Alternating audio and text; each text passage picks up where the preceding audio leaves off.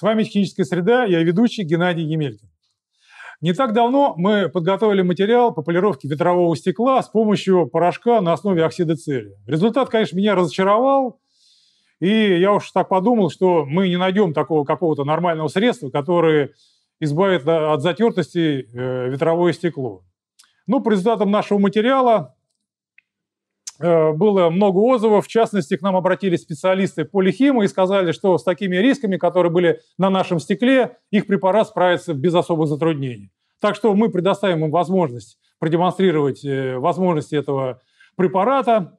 Но прежде чем мы приступим к работе, я немного расскажу о технологии полировки. Для работы, естественно, потребуется полировальная машинка. Главная особенность такой машинки, чтобы минимальные обороты были где-то около 600. Не больше, потому что вся процедура полировки проходит на минимальных оборотах и с минимальной подачей именно препарата полирующего. В работе, естественно, используется как крупный поролоновый жесткий круг, так и маленький. Но здесь идет не поролон, а фетровый круг, вот такой маленький. Прежде чем начать полировать, стекло надо очистить таким абразивным составом, так как на стекле очень много всяких абразивных частиц, которые в процессе полировки могут навредить именно этому процессу, поэтому надо сначала все удалить. В маленьких ямочках остаются остатки пасты. Для того, чтобы удалить ее, используется еще соответствующий такой очиститель, смывка. Сама полирующая паста. Их тут 2 номера. Можно работать как мелкой, так и с более крупным зерном. Итак, приступим. Итак, сейчас мы будем полировать на автомобиле заднее стекло. Прежде чем приступить к полировке, мы его защитили, кузов, от попадания полирующего состава на детали кузова. Мы его проклеили по периметру бумажным скотчем, дополнительно проложили пленку.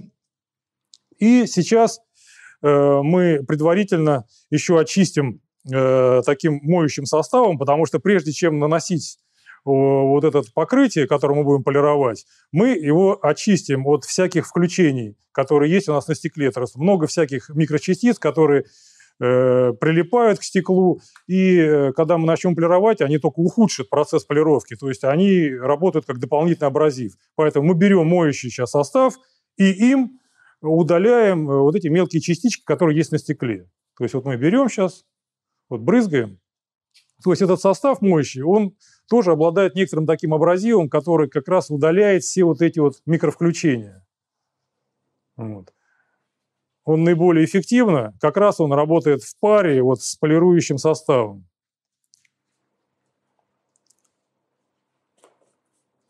Всякие white-спириты, бензин, калоша, они в данном случае неэффективны. Если много грязи на стекле скопилось, как раз можем перевернуть салфетку и увидеть такие включения. Прям они грязевые. Так, мы теперь наносим полирующий состав на фетровую поверхность. Мы используем такой небольшой круг. Полировальная машинка будет работать у нас на минимальных оборотах. Предварительно мы смачиваем водой. И начинаем.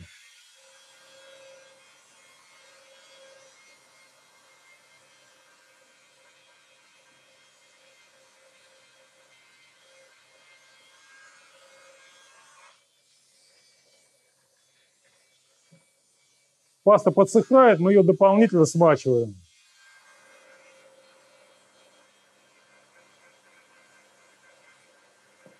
То есть мы сейчас не добавляем полирующую пасту, ее здесь достаточно, и много не надо, совсем немножко.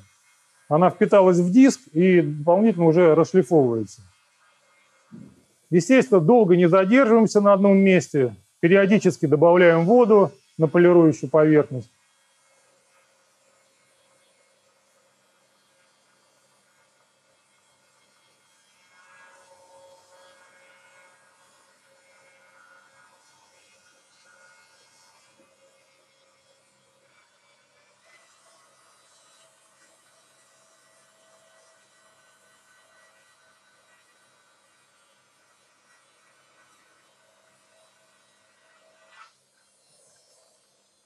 Опять смачиваем водой.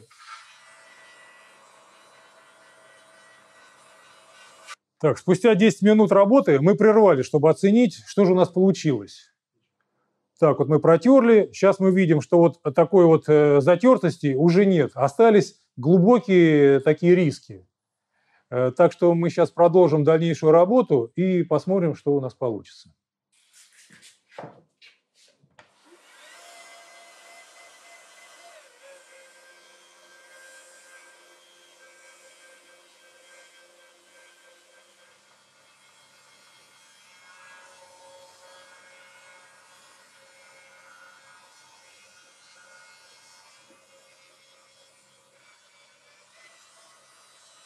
В процессе работы стекло у нас, вот мы проверяем, разогревается там до 40 градусов.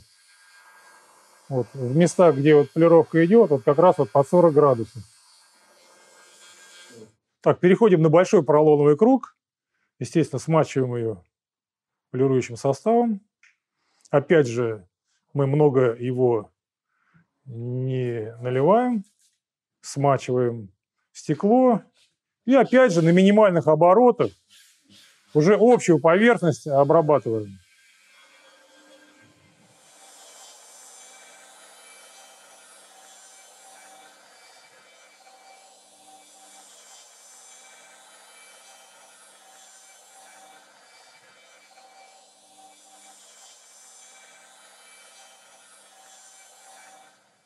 Удалив скотч, мы вот четко видим линию разграничения. Вот у нас полированный участок и неполированный. Вот даже видно, вот риски вот у нас вот они здесь идут, и раз они прерываются, все. Вот здесь вот мы их отполировали. То есть препарат показал себя довольно-таки так достойно и эффективно удаляет все вот эти затертости. Особенно видно вот на вот таких широких плоскостях. Вот оно, что было и что стало. Все довольно-таки неплохо. Так что препарат довольно-таки приличный. На этом все. Мы этот участок оставляем. Сейчас мы продолжим дальше заполировать стекло и сделаем полностью все, чтобы не было вот этих границ. На этом все. В заключение отмечу, мы отполировали стекло. У нас довольно-таки неплохо оно получилось. Если так не отвлекаться на вот такие мелкие участки, то в среднем на полировку стекла уходит от 40 до 1,5, а то и 2 часов. Все зависит от размера стекла.